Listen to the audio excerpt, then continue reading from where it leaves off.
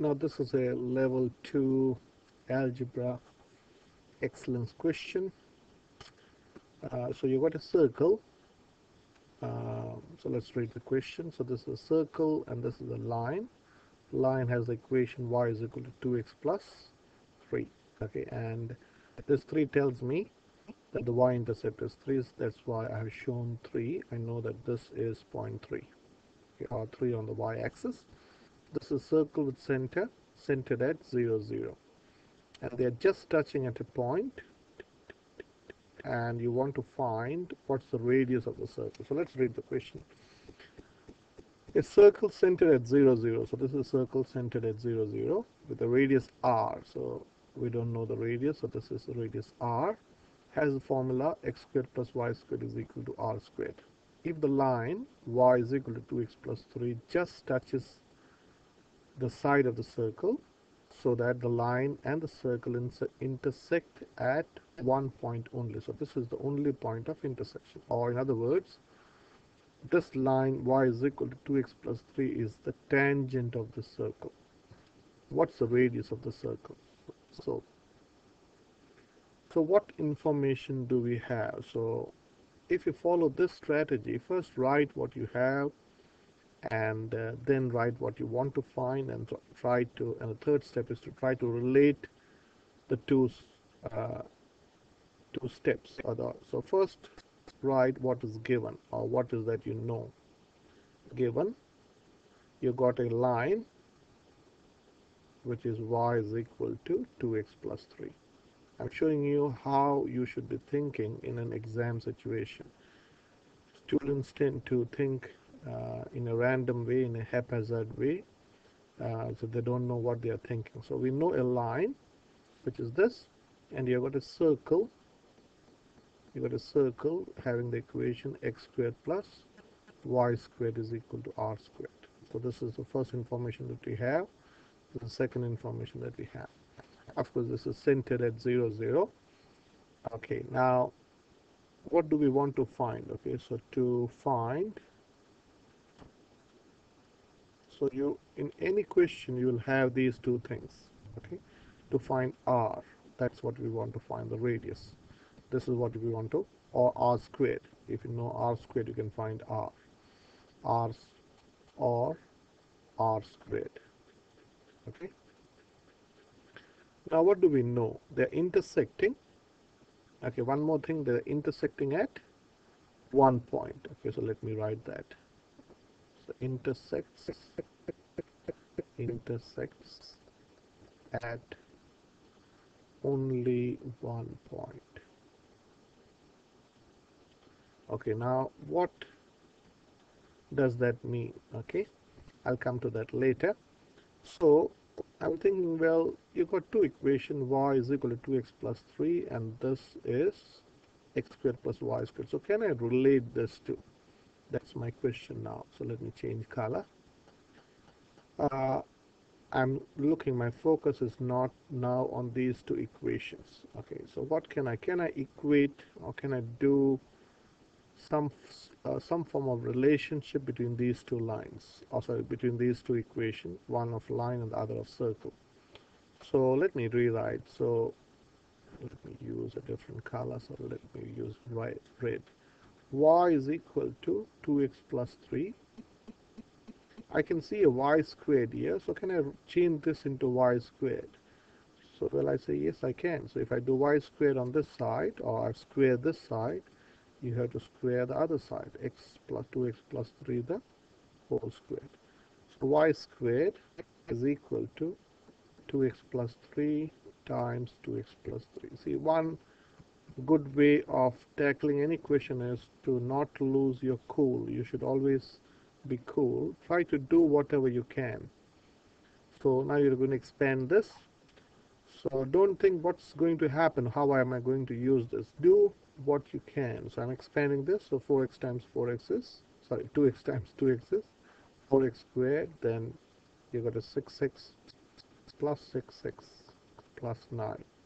Therefore, y squared is equal to 4x squared plus 12x plus 9, just like that.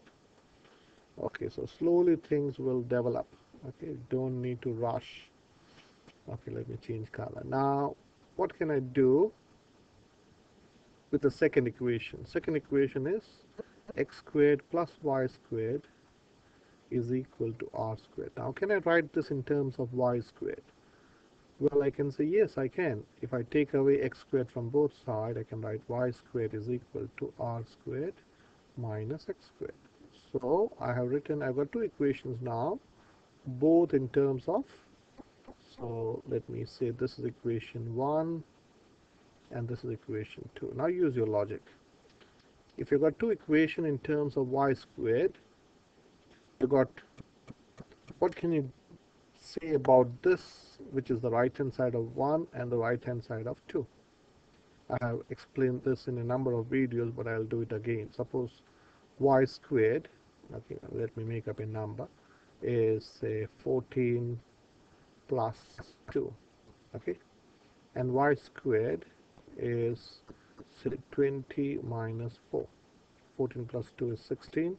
20 minus 4 is also 16. Therefore, can I say 14 plus 2 is same as 20? 14 plus 2 is same as 20 minus 4, because both are 16. Now, don't think that I'm trying to tell you y squared is 16. This is just an example to do the next step. So using this same logic, can I say that 4x squared plus 12x minus plus 9, sorry, is equal to r squared minus x squared. Now I want to make a quadratic equation, so I'll bring this whole thing to the left hand side. So the next step is 4x squared plus 12x. I hope this step is clear. In other words, I'm taking away r squared from both sides and adding x squared to both sides, whichever way you understand. So simplifying, you got a 4x squared here and a plus x squared here. So the next step can be written as 5x squared plus 12x plus 9 minus r squared is equal to 0. Now after this step, you are stuck. You can do till here without having much knowledge of algebra. Now you have to know one fact about quadratic formula. So let me write the quadratic formula. The quadratic formula is this formula. Okay, sorry, so I didn't want to do that. So the quadratic formula is like this: x is equal to minus b plus or minus square root of b squared minus 4ac over 2a. Now this is one information or one fact that you should know, that when, if you can refer your nature of roots.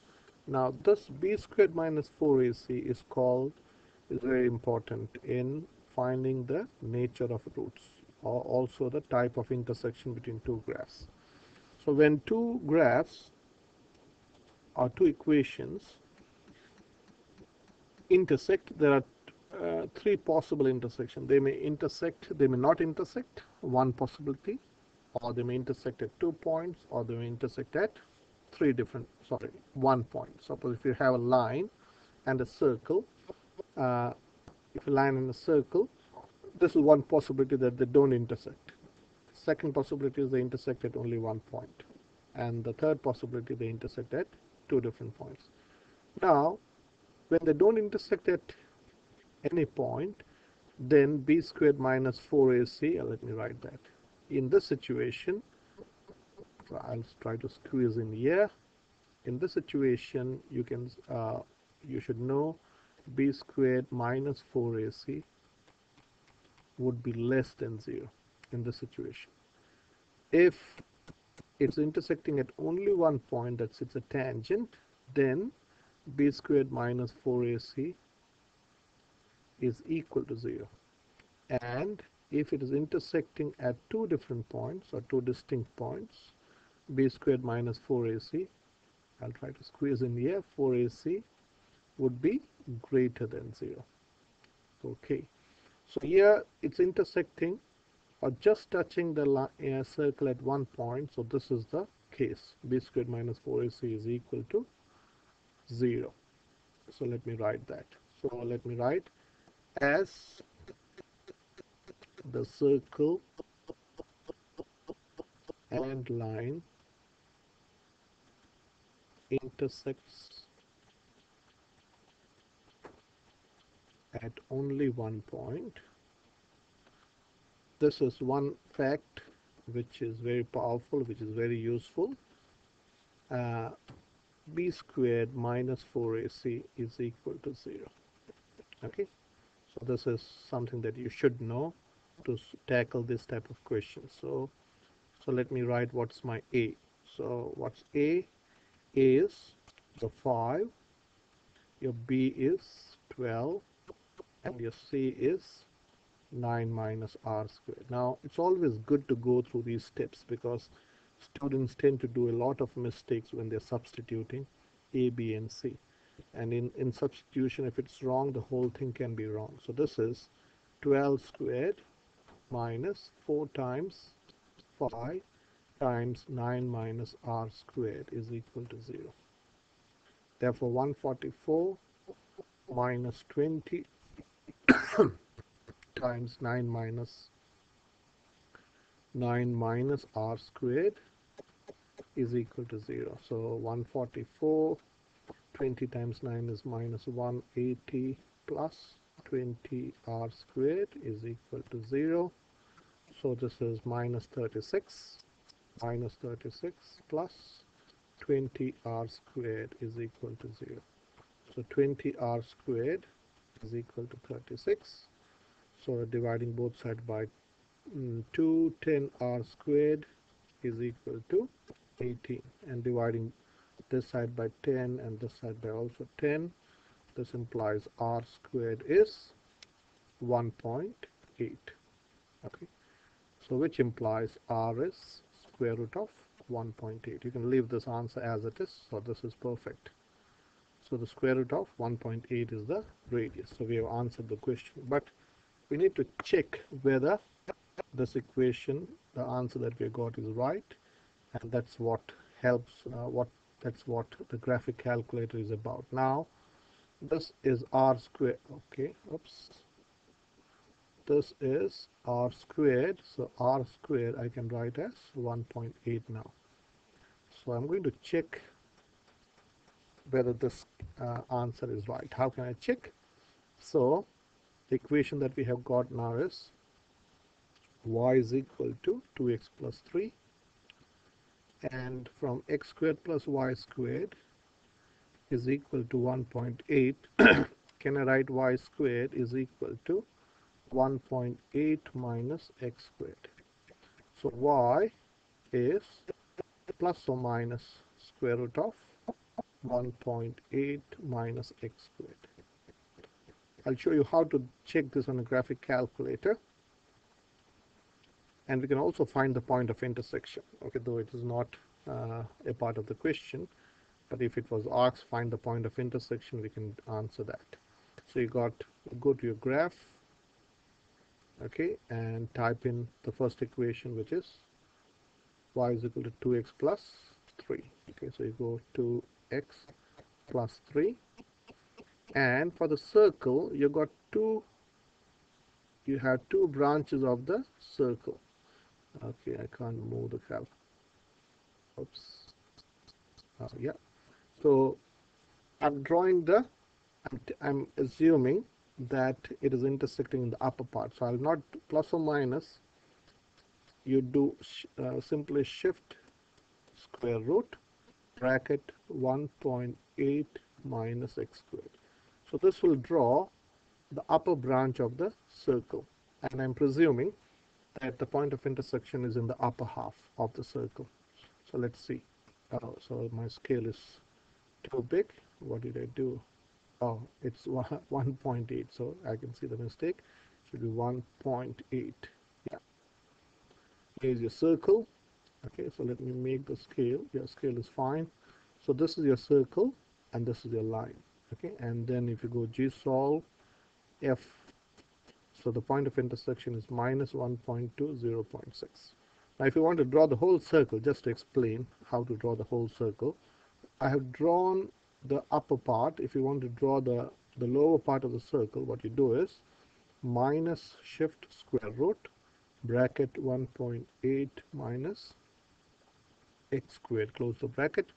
Now you can draw the whole circle. So this is the upper branch, which can be drawn by plus, and this is the lower branch. Okay, and this is your answer. See you in the next